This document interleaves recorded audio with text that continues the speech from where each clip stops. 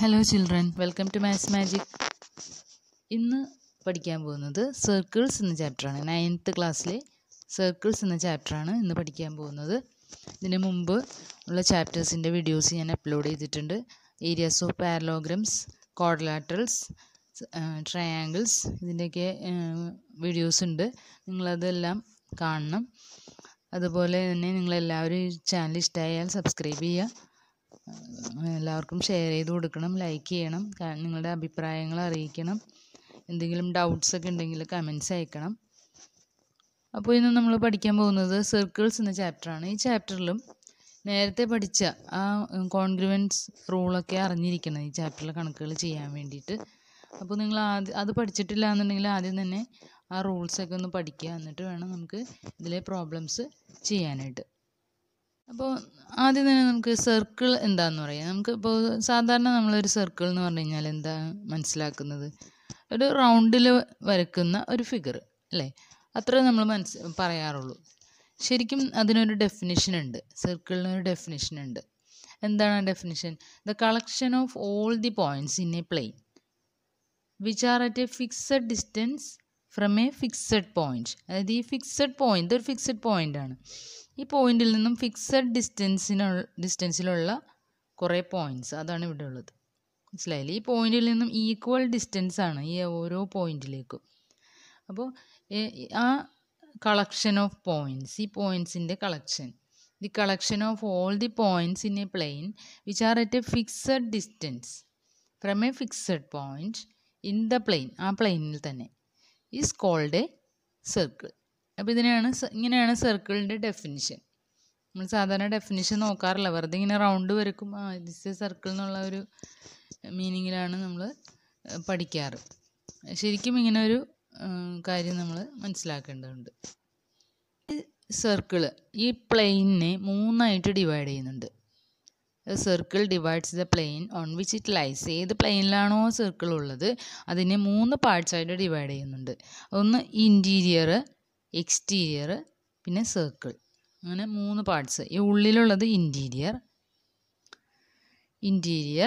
Exterior, പുറത്തുള്ള പോർഷനാണ് exterior. അതുപോലെ ഈ ലൈൻ ആണ് സർക്കിളിൽ നമ്മൾ ഉദ്ദേശിക്കുന്നത്. സർക്കിൾ എന്ന് പറയുന്നത് ഈ റൗണ്ടിലുള്ള ഈ ലൈനാണ്. മനസ്സിലായില്ലേ? ഇനി ഡയമീറ്റർ ആണ്. Diameter is the longest code and all diameters have the same length. Longest code എന്ന് പറഞ്ഞാൽ സെൻറ്ററിലൂടെ പാസ് ചെയ്യുന്ന കോഡ്, അതാണ് ഡയമീറ്റർ. അതിൻ്റെ എല്ലാ ലെങ്ത്ത് സെയിം ആയിരിക്കും. അതുപോലെ റേഡിയസ് എന്ന് പറയുമ്പോൾ അതിൻ്റെ ഹാഫാണ്, ഡയമീറ്ററിൻ്റെ ഹാഫാണ് റേഡിയസ്. റേഡിയസ് ആണ് ഞാനിവിടെ വരച്ചിരിക്കുന്നത്. ഒ പി എന്ന് പറയുന്നത് ഈ സർക്കിളിൻ്റെ റേഡിയസ് ആണ്. ഇനി സർക്കിളിൻ്റെ ഇത്രയും പോർഷൻ പറയുകയാണെങ്കിൽ ഇതിനെ മേജർ ആർക്ക് എന്ന് പറയും. അതുപോലെ തന്നെ ഈ താഴെയുള്ളത് മൈനർ ആർക്ക്.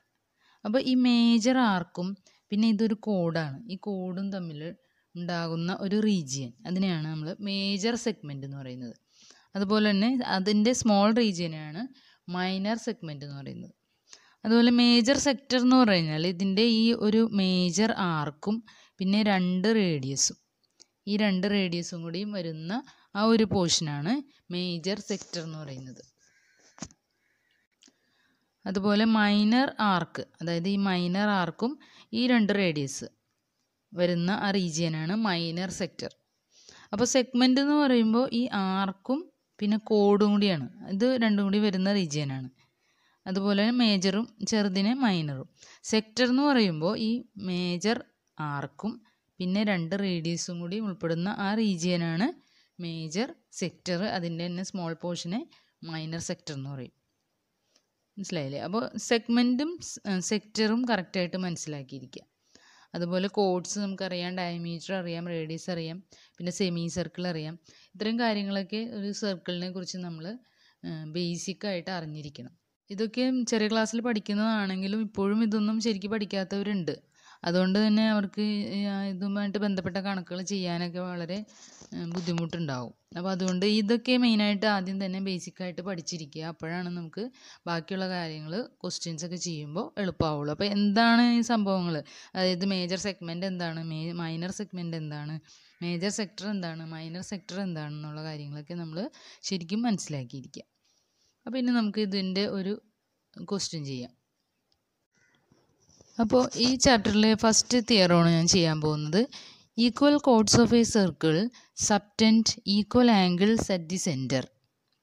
ആദ്യം തന്നെ നമുക്ക് ക്വസ്റ്റ്യൻ നന്നായിട്ട് മനസ്സിലാകണം, എങ്കിലാണ് നമുക്ക് കണക്ക് ചെയ്യാൻ പറ്റുള്ളൂ. അപ്പോൾ ഇവിടെ തന്നിരിക്കുന്നത് എന്താണ്? Equal chords of A circle. അപ്പോൾ ഒരു സർക്കിളിൻ്റെ 2 കോഡ്സ് തന്നിട്ടുണ്ട്. അത് ഈക്വൽ ആണെന്നാണ് പറഞ്ഞിരിക്കുന്നത്. Equal chords of A circle സബ്ടെൻഡ് equal angles at the centre. അപ്പോൾ ഈ ആംഗിൾസ് സബ്ടെൻഡ് ചെയ്യുന്നത് നമ്മൾ എങ്ങനെയാണ് വരക്കുന്നത്? ഈ കോഡ്സും ഈ റേഡിയസും തമ്മിൽ ഇങ്ങനെ ജോയിൻ ചെയ്യുക. റേഡിയസ് വരക്കുക. അപ്പോൾ ഇങ്ങനെ വരക്കുന്ന ആംഗിളാണ് ഇവിടെ വരുന്നത്. ഇവിടെ ഒരു ആംഗിൾ വരുമല്ലോ, ഈ ആംഗിളാണ് നമ്മൾ angle സബ്ടെൻഡഡ് by the code at the centre. അപ്പോൾ അതുപോലെ തന്നെ ഈ രണ്ടാമത്തെ കോഡും അതുപോലെ തന്നെ ഒരു ആംഗിൾ ഇവിടെ സബ്ടെൻഡ് ചെയ്യുന്നുണ്ട്. ഇങ്ങനെ വരക്കുമ്പോഴാണ് നമുക്ക് സബ്ടെൻഡഡ് ആംഗിൾ കിട്ടുന്നത്. അപ്പോൾ ഈ ഒരു കോഡ്, അതായത് ഇതിനെ നമുക്ക് എ ബി എന്ന് പേര് കൊടുക്കാം. A B. അതുപോലെ രണ്ടാമത്തെ കോഡ് സി ഡി. ഈ 2 കോഡ്സിൻ്റെയും ലെങ്ത് ഈക്വൽ ആണെന്ന് തന്നിട്ടുണ്ട്. Equal chords of A circle സബ്ടെൻഡ് equal angles. നമ്മളിവിടെ O എന്ന് പേര് കൊടുക്കുകയാണെങ്കിൽ ഈ ആംഗിളും ഈക്വൽ ആണെന്നാണ് നമുക്ക് പ്രൂവ് ചെയ്യേണ്ടത്. അതായത് angle AOB is equal to angle COD. അതാണ് നമുക്ക് പ്രൂവ് ചെയ്യേണ്ടത്. ഞാൻ നേരത്തെ പറഞ്ഞു, നമ്മൾ ഇതിലെ പ്രോബ്ലംസ് എല്ലാം ചെയ്യുന്നതും കോൺഗ്രുവൻസ് റൂൾ തന്നെ യൂസ് ചെയ്തുകൊണ്ടാണ്. ക്വാഡ്രിലാറ്ററൽസിലെയും മിക്ക കണക്കുകളും ചെയ്യുന്നതും അങ്ങനെ തന്നെയായിരുന്നു. അപ്പോൾ അതിനു മുമ്പുള്ള ട്രയാങ്കിൾസ് എന്ന ചാപ്റ്റർ നന്നായിട്ട് പഠിച്ചാലാണ് നമുക്ക് ക്വാഡ്രിലാറ്ററൽസും സർക്കിൾസും ഒക്കെ ചെയ്യാൻ പറ്റുള്ളൂ. അപ്പോൾ അതുകൊണ്ട് അതിലെ ആ rules, SAS rule, SSS rule, അങ്ങനെയുള്ള റൂൾസൊക്കെ ശരിക്കും ആദ്യം തന്നെ പഠിക്കാം. വളരെ എളുപ്പമാണ്. ഞാൻ ആ ട്രയാങ്കിൾസ് എന്നുള്ള ചാപ്റ്ററിൽ അതിൻ്റെ വീഡിയോസ് ഇട്ടിട്ടുണ്ട്. നിങ്ങളത് ഇട്ടൊന്ന് കണ്ടാൽ മതി. വളരെ പെട്ടെന്ന് നമുക്ക് ആ കോൺഗ്രുവൻറ്റ് റൂളൊക്കെ പഠിക്കാൻ പറ്റും. അപ്പോൾ അപ്പോൾ നമ്മളോട് പറഞ്ഞിരിക്കുന്നത് ഈ 2 ആംഗിൾസും ഈക്വൽ ആണെന്നാണ് പ്രൂവ് ചെയ്യേണ്ടത്. അപ്പോൾ അങ്ങനെ പ്രൂവ് ചെയ്യണമെങ്കിൽ നമുക്ക് ആദ്യം തന്നെ ഈ 2 ട്രയാങ്കിൾസും കോൺഗ്രുവൻ്റ് ആണെന്ന് പ്രൂവ് ചെയ്താൽ മതി. മനസ്സിലായില്ലേ? ഈ 2 ട്രയാങ്കിൾസ്, അതായത് AOB എന്ന് പറയുന്ന ട്രയാങ്കിളും COD എന്ന് പറയുന്ന ഈ 2 ട്രയാങ്കിൾസും കോൺഗ്രുവൻ്റ് ആണെങ്കിൽ അതിൻ്റെ എല്ലാ സൈഡ്സും എല്ലാ ആംഗിൾസും ഈക്വൽ ആയിരിക്കുമല്ലോ. അപ്പോൾ നമുക്ക് ആദ്യം അത് പ്രൂവ് ചെയ്യാം, എന്നിട്ട് വേണം നമുക്ക് ഈ ആംഗിൾസ് ഈക്വൽ ആണെന്ന് പ്രൂവ് ചെയ്യാനായിട്ട്. അപ്പോൾ ആദ്യം തന്നെ നമുക്ക് തന്നിരിക്കുന്ന കാര്യങ്ങളൊന്ന് എഴുതാം. അപ്പോൾ എന്താ തന്നത്? Given AB and CD R equal chords of A circle. ഇതാണ് നമുക്ക് തന്നിരിക്കുന്നത്. To prove angle AOB equal to angle COD. അതും കൂടി എഴുതാം. അപ്പോൾ ഇതാണ് നമുക്ക് പ്രൂവ് ചെയ്യേണ്ടത്. അപ്പോൾ നമ്മൾ ഈ 2 ട്രയാങ്കിൾസ് കൺസിഡർ ചെയ്യാൻ പോവുകയാണ്. In triangle AOB and COD OA equal to OC. ഈ ഇവിടെ എഴുതിയ പോലെ നമ്മൾ എഴുതാൻ പോണേ. OA equal to OC. ഇതിൻ്റെ റീസൺ എന്താണ്? Radii of A circle. Next OB equal to OD. OB equal to OD. അതിൻ്റെ റീസണും റേഡിയൈ ഓഫ് എ സർക്കിൾ. പിന്നെ AB ഈക്വൽ ടു CD. ഇത് AB equal to CD given ആണ്, നമുക്ക് തന്നിട്ടുണ്ട്. Equal chords ആണ് തന്നിട്ടുണ്ട്, ഗിവൺ. നെക്സ്റ്റ് അങ്ങനെയാണെങ്കിൽ നമുക്ക് എന്തെഴുതാം?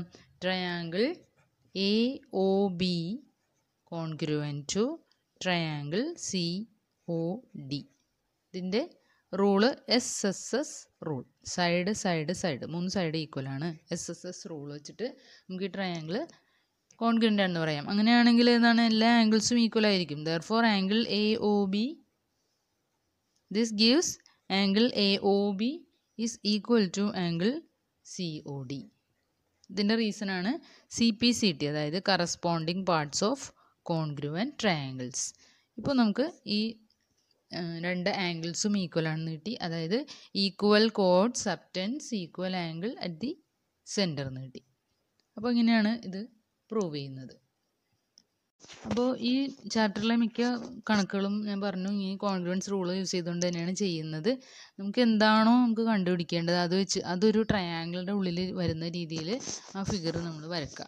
എന്നിട്ട് ആ 2 ട്രയാങ്കിളും കോൺഗ്രുവൻ്റ് ആണെന്ന് പറയുമ്പോൾ നമ്മളോട് പ്രൂവ് ചെയ്യാൻ പറഞ്ഞാൽ 2 സൈഡ്സ് ആണെങ്കിൽ സൈഡ്സ്, അല്ലെങ്കിൽ ആംഗിൾസ് ആണെങ്കിൽ ആംഗിൾസ് ഈക്വൽ ആണെന്ന് നമുക്ക് കിട്ടും.